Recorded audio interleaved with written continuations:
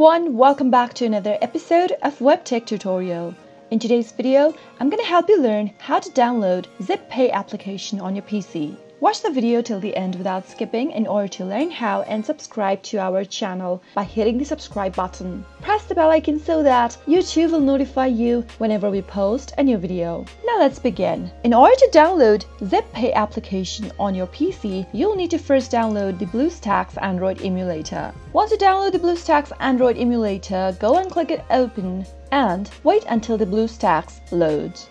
You might be prompted to enter your Google ID credentials in order to get to this page. Now, go and click on the search box at the upper right corner where it says Search for Games and Apps. Type in Zebpay in the search box and search. Click on Search in Google Play and you'll be able to find the application on your search result.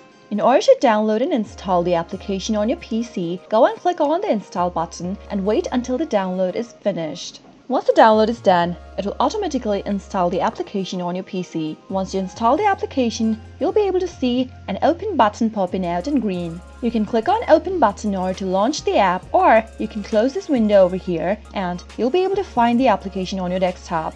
That is how you can easily download Zebpay on your PC. I hope you found the video to be helpful. If it was, go ahead and give it a thumbs up. Feel free to comment down in the comment box if you have a question or a feedback for us. I'll soon be back with more tutorial episodes. Goodbye till then.